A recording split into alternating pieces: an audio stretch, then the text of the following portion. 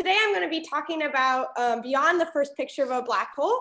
But before I get into that, I want to talk a little bit more just about this general idea of imaging the invisible. So many things that we want to take pictures of are actually invisible to us. For instance, we can't take a picture of our brain using a standard camera. And in these cases, it's impossible to directly image the thing we want to see. And so we have to develop alternative ways to take indirect measurements. For instance, using something like an MRI scanner. In these cases, the measurements don't look anything like the image we're trying to capture. And so we have to design algorithms that work with the new kind of sensing system, understand it in order to recover the desired picture that we're after. And this isn't just true in medical imaging, but in a range of many different applications, a field referred to as computational photography or computational imaging. And as just an example, using this methodology, my group has been working on techniques to estimate objects' material properties, improve medical imaging, see under the ground to understand earthquakes. But today I'm going to be talking about how we can use this methodology of computational imaging to reveal what I think of as kind of being the ultimate invisible, and that's black holes. So black holes are one of the most mysterious phenomena in the universe. And scientists have been studying them ever since they were first predicted from Einstein's theory of general relativity just over 100 years ago. And in particular, for decades, scientists have been studying this giant elliptical galaxy that's at the head of the Virgo constellation. So this galaxy is called M87.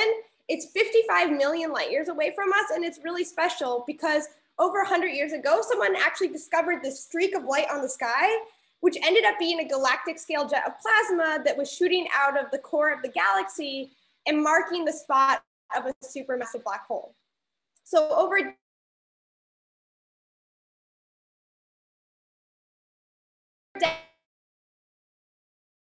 decades, back to 2017, we hooked up this Earth-sized telescope and collected the data necessary to make the very first picture of a black hole. And 2 years later, after processing the data, this is what we saw. So this ring of light is a signature of a black hole's event horizon. But since it's so far away from us, it appears incredibly small in the sky. It's about the same size as a grain of sand, but if that grain of sand is in New York, and I'm viewing it from where I am in Los Angeles. And so taking a picture of something that small required an international collaboration of scientists from all around the world, building new instruments and algorithms to make it possible. So today I want to tell you a very, very abridged story of how we were able to take a picture of a black hole. And then this will help in motivating the majority of the talk today. We're going to be talking about techniques currently being developed in my group at Caltech to push the imaging of black holes past their current limits to see things that are still invisible to us. In particular, I'm going to be talking today about new machine learning approaches my group is developing for doing uncertainty quantification of images, as well as how we're developing new kinds of approaches to recover not just the static properties of a black hole and what the emission looks like, but also the dynamics of a black hole over the course of a night, how the gas is evolving around it. Okay, so let's get started. So again, why is taking a picture of a black hole so challenging? Well, because this black hole ring is so small, so teeny tiny, and can only be seen at a particular range of wavelengths, that means diffraction limits require a telescope that was 13 million meters in size in order to see that event horizon scale structure. 13 million meters is essentially the size of the Earth. And so although we couldn't build a single dish telescope the size of the Earth, instead the Event Horizon Telescope collaboration spent over a decade joining telescopes located around the world to build a computational telescope the size of the Earth that was capable of resolving structure on the scale of a black hole's event horizon for the first time. So how does this computational telescope work? Well, unlike within a camera, it don't capture the picture in pixel space, but instead in frequency space. So we essentially are taking measurements of the black hole image's Fourier transform. And if we put telescopes all across the globe, we would sample all these different spatial frequency measurements. But since we only have telescopes at a few locations, that means we only get a sparse number of measurements. And so it turns out that for every 2 telescopes we have in our telescope array, we obtain a single complex measurement of the underlying image's 2D spatial frequency. that's related to the projected baseline between the telescopes.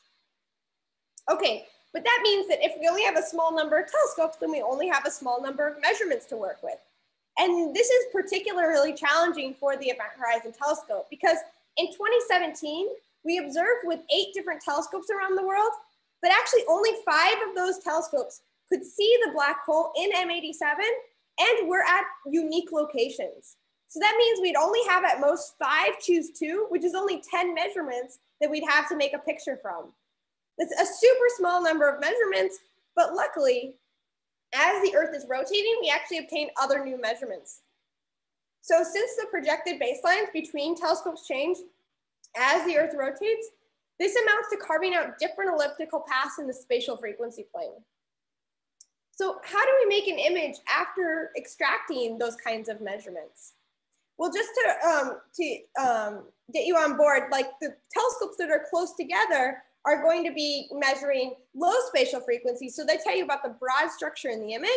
And to see the fine detail in the image, you got to put your telescopes really far apart to see the high frequency structure. So now we have just a little bit of information about different frequency structures in the image.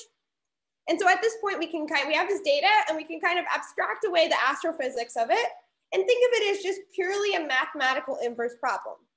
We have this sparse data and our challenge is to invert the measurements to find the image that caused it. And if we were given measurements that covered the entire frequency plane, this would be trivial. In the case of no noise, you would just simply need to apply an inverse Fourier transform to the measurements to get back a picture. But since we only see a few samples, that means that there's an infinite number of possible images that are perfectly consistent with the data we measure. And on top of that, the fact that there's a different and quickly changing atmosphere above each of the telescopes across the globe causes our data to be very noisy, and the problem becomes even more ill-posed. So to solve for the black hole image, we had to develop a number of different techniques to challenge this to handle this challenging inverse problem. One of those techniques we referred to as regularized maximum likelihood estimation, which I'm sure many of you are very familiar with as with the general idea. But just to briefly summarize, we model the forward telescope system as a function f of x that returns the data we'd likely see, y hat, if the true image in the sky were x. But since we don't observe all measurements, since we have sparse data, that means that there's an infinite number of images that are going to give us the exact same y hats. That's making the problem ill-posed. But although there's an infinite number of solutions that are equally likely in terms of the measurement likelihood of the images that are consistent with the measured data, there are some that we consider, being more likely than others. For instance, perhaps we think the image on the left is too messy, and we prefer images that are sparse or compact. And thus our goal becomes to find an image that doesn't just fit the data, but is likely under some sort of model of good or likely images. And so using this idea, we incorporate this image prior or regularizer that essentially scores the quality of the images. And we solve this kind of Bayesian-inspired optimization problem. And so by solving for an image that maximizes both the data likelihood and the prior, we can whittle down from the infinite possibilities to a single one that we think is a likely image that fits the data well, even in the presence of all the different kinds of crazy noise that we experience. Okay, so now in an incredibly hand-wavy way, I told you how we could go from sparse noisy measurements to a single image, but how do we actually write that mathematically? Well, it looks something like this. We're solving an optimization problem where we're trying to find the image X that maximizes the posterior probability conditioned on the observed measurements Y. And as you all know, by simply rewriting this using Bayes' rule, we can see that maximizing this log posterior probability is equivalent to maximizing the sum over the data log likelihood and the log image prior. Those two terms that we just discussed in that hand-wavy way. The first one being the data fit and the second one being the image's likelihood.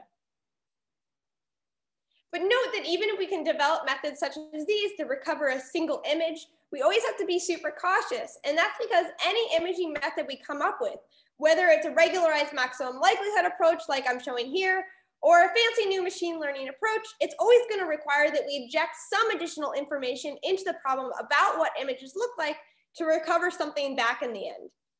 In the case of the regularized maximum likelihood problem, it was through the prior, which is highlighted here in yellow. And this injection of additional information always is going to bias our final picture. And for instance, we didn't want to have a preference for ring images, even subconsciously, and then be super excited that we recovered a ring back in the end for the black hole. And so that meant a big question we faced in dealing with the M87 black hole data was not just how to make an image, but how do we verify that what we're reconstructing with our imaging algorithms is actually real? And we tackled this by approaching the imaging problem in many different ways. One way we tackled it is by developing 3 different imaging pipelines. You can download these pipelines along with the actual M87 data online. So it's all published online, so you can download it, run the methods yourself, develop better approaches.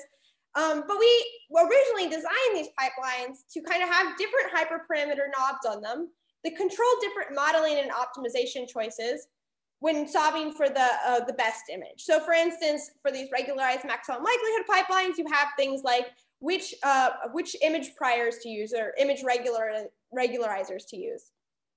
Typically, these kind of hyperparameters, like not just what the regularizer is, but the weight on the regularizer, are often tuned by a human user. But instead of having a human tune them, we instead wanted to search for the best set of hyperparameter settings that best recover different types of source structures, and then see how those settings influence the M87 images that we recovered for the black hole. For instance, we generated synthetic data as if the Event Horizon Telescope were actually seeing a disk on the sky that didn't have a hole in the center. And then we found this best set of parameters, beta here, to recover this disk shape. So we searched for across all the different parameters and found the betas that best recovered that disk from the data, from the synthetic data. Then when we transferred these exact parameters beta onto the M87 data, we found that although we had tried our hardest to find parameters that recovered a disk with no hole in the center, our algorithm still required us to put a hole there when using the real data. And so by doing this very simple training and testing procedure on different types of underlying sources that we thought could trick us, then we saw our methods always preferred this kind of ring shape. And that was true no matter the day we observed M87 on, or the imaging code that we used to reconstruct it.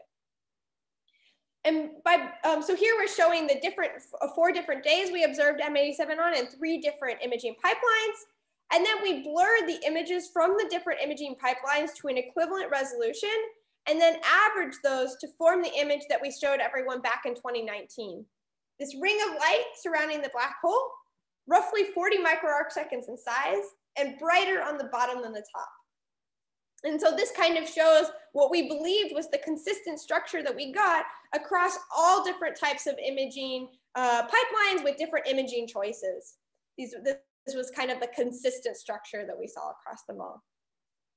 Okay, so our goal here was to try to remove human bias from the final images as much as possible and use simple training and testing data to select hyperparameter modeling choices.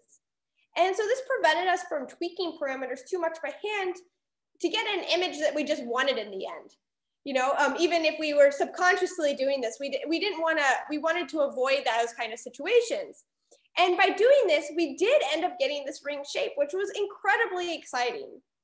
But it doesn't answer the question of what is the uncertainty in this image? You know, how likely was this ring? Did we just get lucky with the parameter choices that we made? And so how did we go about doing that, evaluating uncertainty?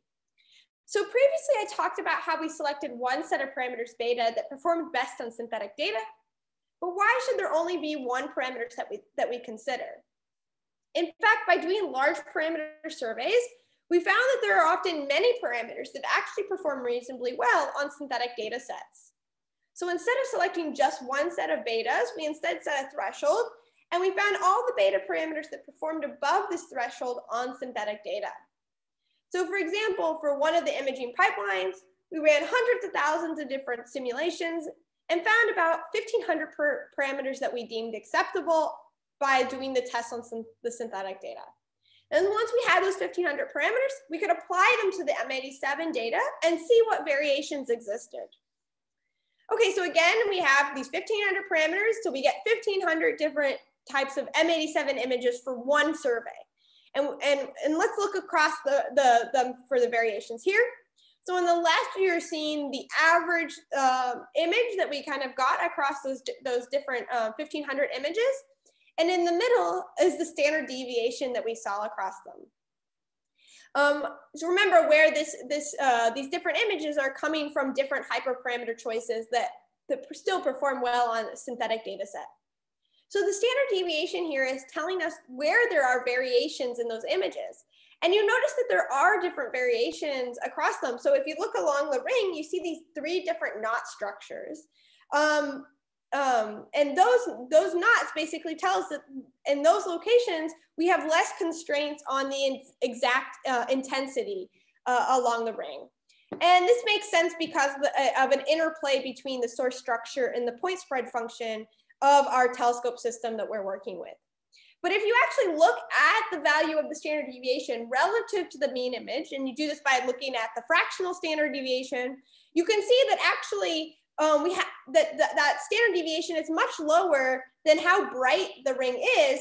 And so although we are a little unsure of the exact intensity, that ring structure always existed basically across all our images that we created. But what really varied a lot was all the wispy structure on the outside. So basically you shouldn't believe any of the kind of wispy stuff because that changes drastically across different imaging choices. Okay, but I want to strongly highlight here that what we're doing is probing different modeling choices and seeing how those choices actually affect the results that we get. So in the regularized maximum likelihood problem, we're essentially changing something like our prior term and then seeing how that prior or regularizer affected our results. And that is definitely something that was very important to explore because we do have uncertainty in what that prior should be. But it's important to note that this is not a posterior distribution. It's not directly quantifying uncertainty due to the data under a fixed prior model. For instance, oftentimes the energy landscape that you're optimizing is really bumpy, and finding a global maximum is a challenge. But even if you're super lucky to find this optimization, to solve this optimization problem well, in order to find a global maximum, there's nothing to say that there isn't another solution that isn't almost as good, that you shouldn't also consider. And so this ends up being a really significant challenge, especially for black hole imaging, where the problem is non-convex and the energy landscape can be super bumpy. So we want to be able to not just find, the best image, but want to find other images that are comparable and see how that affects the results that we get, the interpretations. So as just an example of this, here is a synthetic image of a black hole on the left. And we took this image and we generated synthetic telescope data from it as if the Event Horizon Telescope were seeing this image on the sky. And so now that we have this fake telescope data, you could use this mock data set and run our typical regularized maximum likelihood methods on it to see what results we got. And we noticed for this particular data set that every time we ran the methods with slightly different initialization, we recovered different results.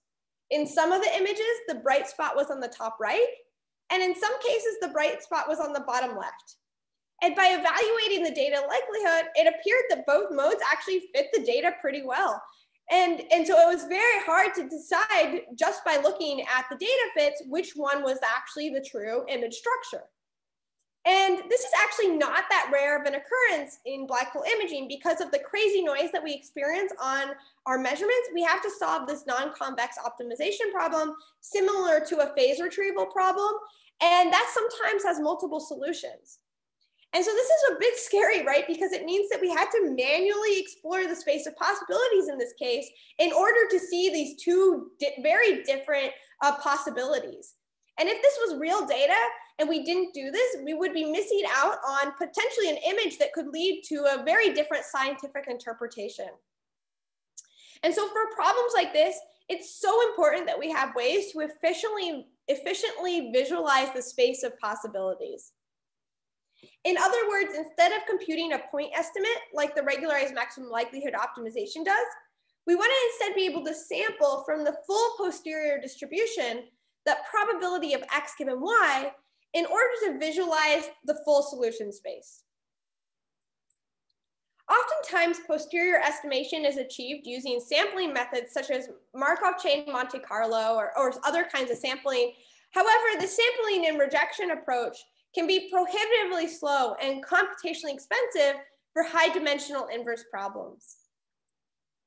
And so to tackle this, we recently have been developing new methods for efficient posterior exploration by exploiting deep learning machinery for the purpose of visualizing uncertainty. In particular, we aim to learn a deep generative model to approximate the posterior samples of an imaging inverse problem. So let's start by reviewing the deep generative model. You'll see why in a minute. So, I'm sure you all are very familiar with the great success of deep generative models in computer vision and machine learning. So, what are these generative networks? Well, given enough training images, we can train a neural network that takes as input some random noise and outputs a picture that looks like a real scene at first glance. And by plugging in different noise images, you'll get different output pictures. So why am I telling you about this? Well, these deep neural networks define an implicit distribution over the space of images. And these impressive results that we've seen in the generative model literature show that these networks allow us to learn very flexible and expressive distributions that capture complex correlations in high dimensional images. So inspired by these generative models, my postdoc Hassan and I have been developing an approach to sample from a posterior distribution using a learned generative neural network. So our goal here is to learn the weights phi of a neural network such that if you pass different random input noise Z to the neural network, out is going to pop a sample from the image reconstruction posterior. And different input noise just is going to result in different posterior sample images. Essentially, the neural network is just learning a mapping from a noise distribution to the target image's posterior distribution. Okay, so how should we train a network to give us these posterior samples?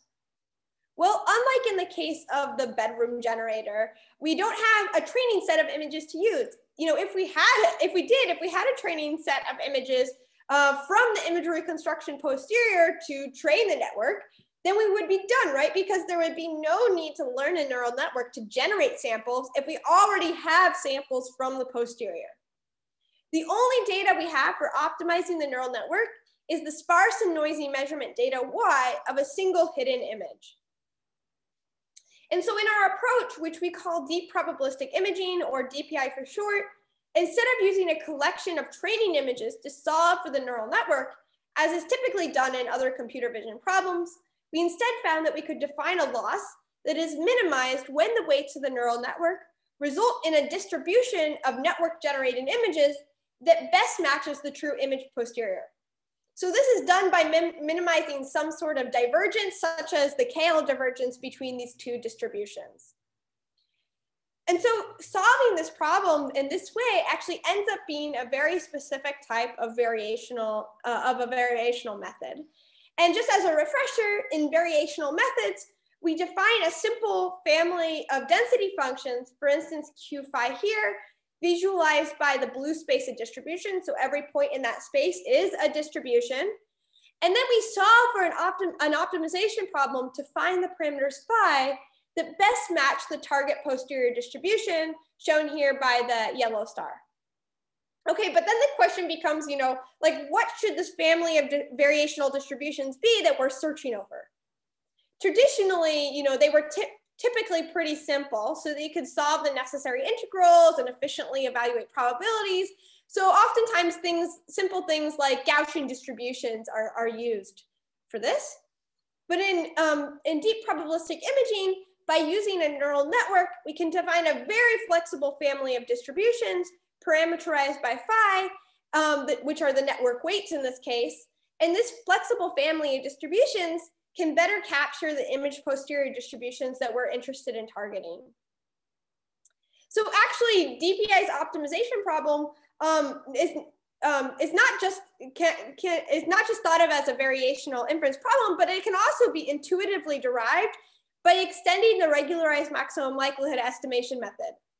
So the Kale divergence between the neural network image distribution and that of the true posterior can actually be rewritten as the expected log likelihood plus an entropy term, where that entropy term is basically encouraging the distribution to not collapse to a single solution. So if you ignore that entropy term, it would just be trying to find a neural network that finds the best image, again, just kind of solving like that regularized maximum likelihood problem. But that entropy forces you to have some variety in the images that come out in the end. And it turns out that this actual equation is equivalent to minimizing the Kale divergence as well. And so that means in addition to understanding DPI as a variational inference method, it can also be regarded as just a natural extension to doing uncertainty quantification for regularized maximum likelihood estimation problems. And then it's actually kind of funny, we actually approached the problem in that direction originally and then realized that it's actually just converged to the same thing as using the Kale divergence in this particular case. Okay, so one thing worth noting here is that in order to optimize this loss function that I've written here, we need our generative model to be efficient in both generating samples and evaluating the likelihood of an arbitrary image. But normal generative models like GANs and VAEs are only good at generating samples, but you can't easily evaluate a sample's likelihood to compute that entropy loss. So that last term is the probability of a particular image X under your learned distribution Q here. So in order to accomplish both of these goals, in order to not just generate, but also evaluate the probability of a random image, in DPI, we use an invertible generative model, a normalizing flow network. And this type of network can be executed in both directions. And as a result, we can easily generate samples from noise using the forward pass and then easily compute the entropy loss using the inverse pass. Okay, so how does this end up working? Well, let's go back to that black hole example that I introduced earlier. So remember that for that ground truth image on the top, there ended up being multiple solutions that the regularized maximum likelihood estimation would converge to when we'd reinitialize. So we'd initialize with different images, and every time we initialize with a different image, it would converge to a different kind of solution, right? And so then we tested our deep probabilistic imaging approach on this data set to learn an approximate posterior distribution. So remember, we have that one data set. We learn the parameters of our network and once we've learned that network, then we fix it and we just pass random noise through it to sample approximate posterior samples. And on the bottom right are some samples that come out of the learned neural network.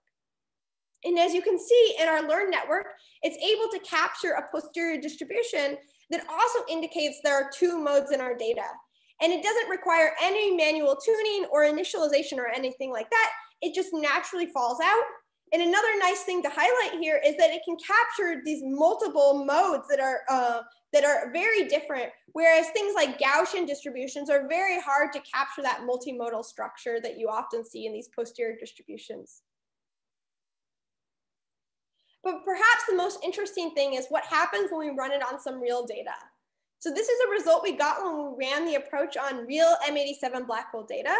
And what I find really encouraging is that if you compare the standard deviation in the resulting images to the standard deviation we had published earlier, you can see that they're amazingly similar. Although these standard deviation maps represent slightly different things, they're still kind of comparable. And in both of the uncertainty maps, it ends up that there are these three regions with the highest uncertainty that seem to match up. And so this was super exciting to me when I saw this result, since actually the very first time He ran his method on the real M87 data, he got nearly the same result that it took an entire group of scientists from around the world months to achieve through these grueling parameter surveys that I talked about. And it only took about 1 hour of training time on a single GPU. So I'm really excited to be making progress on methods that allow us to better understand our uncertainty in these computational imaging systems at more of an accelerated rate. And it also turns out that we found that this DPI framework is not just useful for black hole imaging, but useful for many different types of problems. Here are just a few of the applications that we've been using for in our group, from seismic tomography, planet orbit fitting. But let's get back to the black hole again. So this image tells us so much about the immediate environment around a black hole, and helps us to get better constraints on our understanding of gravity. And so, you know, we've learned a lot from it already, but perhaps the most amazing thing to me is that by comparing this picture to simulations scientists have made for years, we find that the image that we took was amazingly consistent with a number of these predictions. But you might have noticed that the simulation I just showed you was actually moving. So you might wonder, you know, is our recovered M87 image also moving? And in fact, it turns out that it is. So another interesting thing is that if you string together the images that we recovered, so we actually so we collected data of M87 over the course of an entire week. We had 2 days at the beginning of the week and 2 days at the end of the week. And we independently imaged each one of these data sets. And if you string these data sets into, you can make a very short movie with 4 frames. And when you play them as a movie, you'll actually notice that there's some variation across them. There's some evolution that exists over the week. So I'll play it for you here. It's really hard to see, so I'm going to play it again. You'll notice that the bright spot moves more from the left down to the bottom.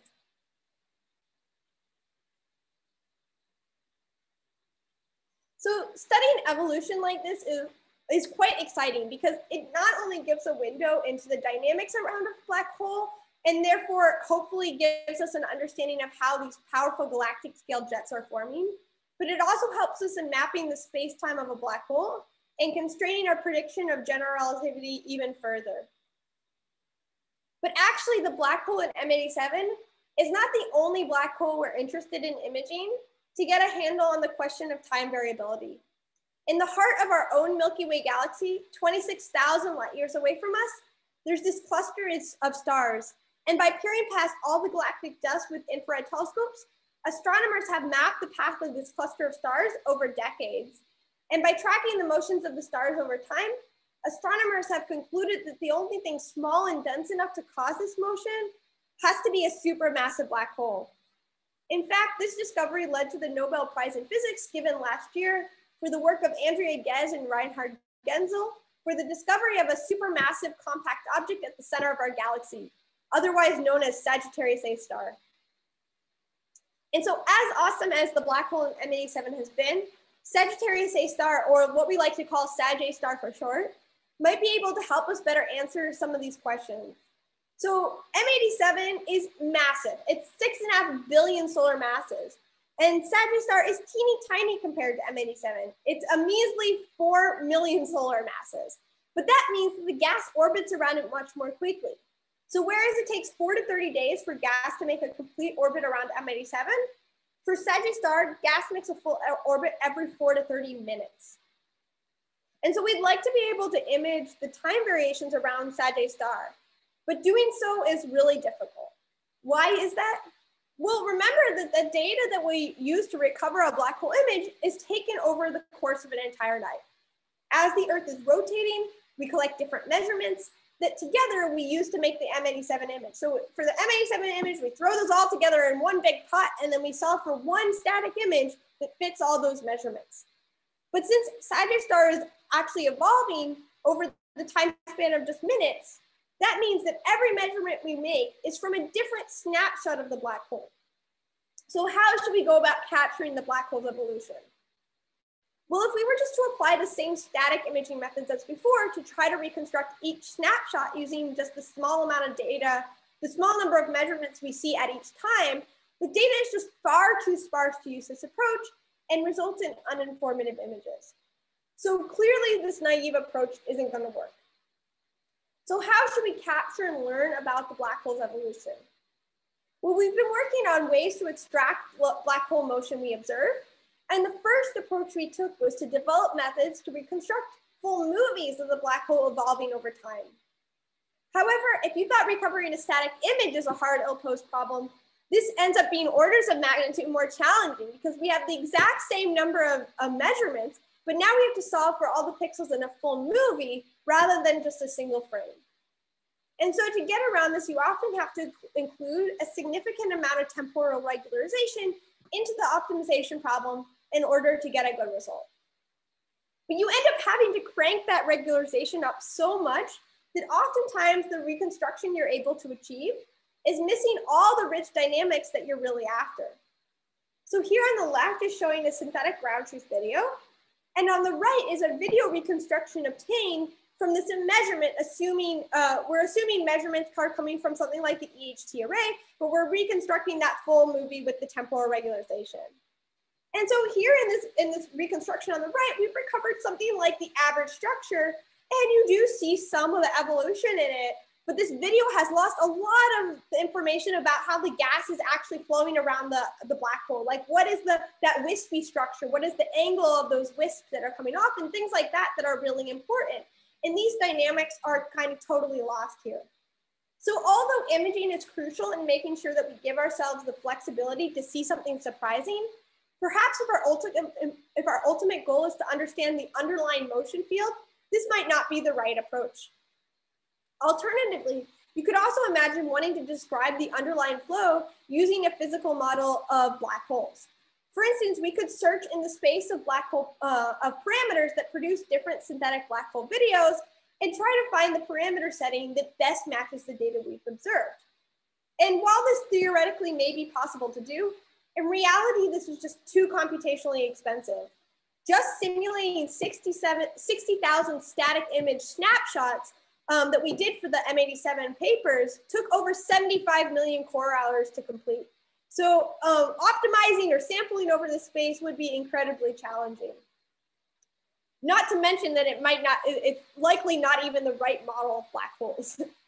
And so there's this spectrum of different approaches one can take in trying to recover the underlying motion of a source.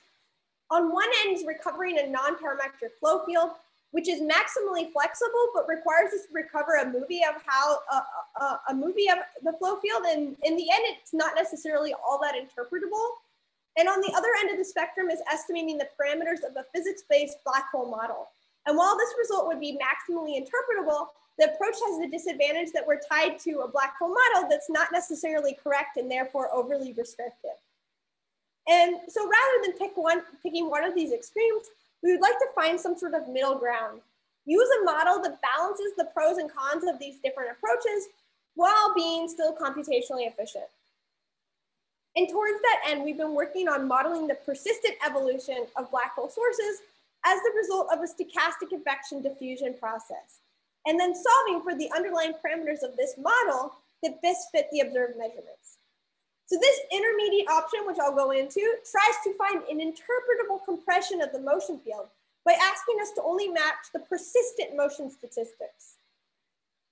This work is being led by Aviad Levis, who's a postdoc in my group, but also with our black hole physics collaborators, David and Charles, who are at UIUC, as well as Joel Trop from Caltech. So let's dive in to understand a bit better. So here I'm showing the equation of a stochastic partial differential equation, PDE here, describing an advection diffusion process. Don't worry about understanding the equation. I'll just point out the relevant components. You don't have to understand the full equation. So in this process, there are two parameters that we really care about, V and D, where V is the velocity field that describes how the bulk is moving, and D is the diffusion field, which describes how material kind of spreads out in space. So for instance, these two cups contain water with different non-isotropic diffusion fields, resulting in the dye spreading out differently in them. So therefore you could imagine describing the motion of the dye using a PDE like this with different underlying parameters D. So in this work, we use a black hole motivated fluid model to parameterize each of the fields with one parameter each, θ1 and θ2. And by solving this equation for rho, we can obtain movies that obey this advection diffusion process under different parameter settings theta. For instance, for this particular choice of θ1 and θ2, this input random noise produces a rho that has this kind of swirling structure. And by tuning these parameters appropriately, those theta parameters, you can see that we can produce flow fields from this model that when paired with a physically motivated envelope mimic that of a smoothly evolving black hole simulation. And actually, these often trick me that they actually look so similar to some of the black hole simulations. Okay, so great. Our goal is then to find the parameters theta here that best describe our observed source motion. But there's a catch, and that's that this is a stochastic partial differential equation, meaning that the fluid flow movie that we get is dependent on this input forcing term epsilon. And therefore, two random fields with the same underlying velocity and diffusion parameters result in very different pixel values over time. Therefore, a key challenge to estimating the dynamics is that the pixel values are driven by this unknown random source, which we don't want to estimate. And so an insight of our work is by using dimensionality reduction, we can ignore this epsilon term altogether when determining the parameters that best fit the dynamics of a random field. So roughly, how does this work? Well, for a given parameter set, we extract the top modes, which capture most of the variability of the stochastic partial differential equation for those particular parameters that we're looking at. As we don't actually have access to a matrix operator, getting those top modes is actually a challenge that we have to use matrix-free methods, but I'm happy to discuss that later with anyone that has questions. But once we get those modes, then we can just simply compute the projection of the random field that we see onto the subspace spanned by those modes. And if the subspace represents the random field well, then that projection residual will be small. But parameters that are different from those that generated the random field that we see around the black hole will result in a subspace that does not capture the random field well. Therefore, that kind of projection residual will be high. And so by computing the projection residual for different parameters, we estimate the underlying true parameters as the global minimum to this projection residual loss function. And then once we've done that, we can take the global, the optimal motion parameters here, theta 1 and theta 2, that parameterize the velocity and diffusion fields, and then use it to draw a sample fluid flow that have the same parameters. So again, you're going to have the same kind of flow structure, although the particular intensity values at every pixel over time will be different from the true video. But by merging this flow realization with an envelope that we optimize jointly with the dynamic parameters, we can generate a movie that we believe is kind of sampled from a similar stationary distribution as the true underlying video of the black hole. You know, obviously these are different. This fluid flow model is not at all a model of black hole dynamics. But notice how the video on the right is able to recover things like the direction of the flow and also the behavior of the wispy structures that are seen in the black hole simulation using an actual model of black holes on the left-hand side. And so the big advantage of this approach is that the parameters to be extract are still interpretable while still being flexible enough to see something somewhat surprising. And we can use these parameters then to back out scientific interpretations such as the black hole spin's value. Okay, but if you've paid close attention, you'll notice that I assumed I actually had the true video of the black hole in the sky in order to calculate this projection residual that was used in our loss. But we actually don't have that black hole video, right? Instead, we only have these sparse and noisy measurements that we collect over time. So what are we supposed to do here? Well, actually, it turns out to be a quite simple extension mathematically to optimize in the measurement space. And when we only have measurements to constrain the flow parameters, we can still recover the dynamics decently, even with just sparse measurements that mimic those that could be captured with a very sparse event horizon telescope array. In this result, you know, we get something like the general rotation of motion. We're able to extract something like that out of it. But it definitely looks a lot worse than what we saw before. We don't have the same kind of resolution in understanding kind of the structure of the wispies that come off the black hole. It's just kind of like this general rotation that we get. And so as important as it is to continue pushing on the algorithmic approaches like this to squeeze more out of our data, it's also important to realize that to extract more science, we also have to think about improving not just our algorithms that analyze the data, but also our instrument that collects the data to begin with. And to that end, we've been working on improving the actual Event Horizon Telescope network. In 2017, we only observed with telescopes at 8 different telescopes that were at 6 different locations. And since then, we've been building out our array to get more data, adding telescopes in Greenland, France, Arizona. And then the one I'm most excited about is we recently got funding to add a telescope at Caltech's Owens Valley Observatory. So it's fun that my new home Caltech is becoming part of the EHT telescope as well. But this is really just the beginning. Our goal is to add at least 10 more telescopes around the world, filling up the measurement space so we can get much better data and much better results. And by using a proposed future array, we've been already starting to see that we can improve our dynamic results from something like this, using the much sparser array, to something more, like this, recovering fluid flow model that is incredibly similar to the best fitting model when we use the actual black hole movie directly. And so using this approach, we may be able to recover not just the general structure of a black hole in the center of our galaxy, but actually capture the properties of the gas as it circles towards the event horizon. But we're not done there. In fact, we've recently been trying to take this one step further, actually trying to inject more knowledge about our underlying physics in order to recover the dynamic environment around the black hole in 3D. So I'm just gonna very briefly explain this real fast because I find it really exciting. So light propagating near a black hole doesn't actually follow straight lines. It's curved because the black hole is curving space-time, and photons can even go in complete circles around it. So we have all these photons flying around everywhere from the hot spinning gas. Some of them are too close or pointed in and they fall into the black hole. But the ones that are farther away, just raise it and they get pulled around. And the net effect is that the black hole basically casts a shadow on the bright surrounding emission that's almost perfectly circular. And this bending of light is referred to as gravitational lensing and causes all those ring-like images that I've been showing you throughout this presentation. But if you plug in all the physics, then actually this ring looks more like something like this due to non-uniformities in the spinning gas. And you might actually notice that every once in a while, you get a little bright flare that comes up, something that we call hotspots. And tracking these hotspots is super important scientifically because watching how they evolve and shear out gives us a window into the space-time around the black hole and helps us in mapping out those properties.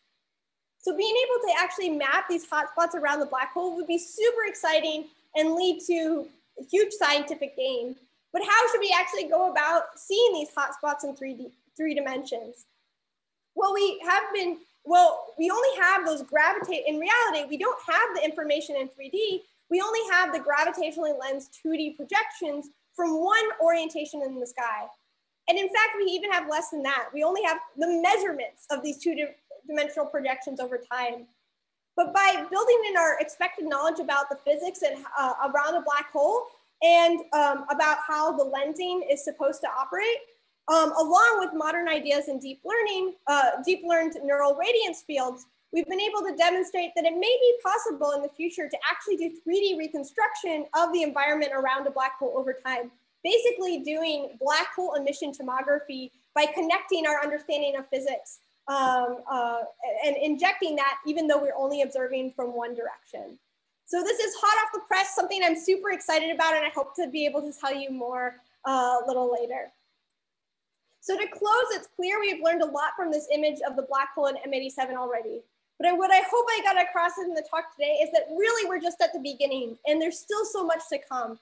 And hopefully one day we'll be able to show you not just a static image of a black hole, but a movie of a black hole as the gas is slowly falling towards its event horizon, and perhaps even in 3 dimensions one day. And so with that, I want to thank the amazing team of Event Horizon Telescope collaborators that I work with on a daily basis, a team that's still very hard in work, in fact, holding our first in-person meeting for the US contingent for a couple of years, just a couple weeks ago. And in particular, I want to highlight though Hassan and Aviad Levis, who have been great and have led the 2 projects that I discussed primarily today. So thank you so much, and I'm happy to take any questions.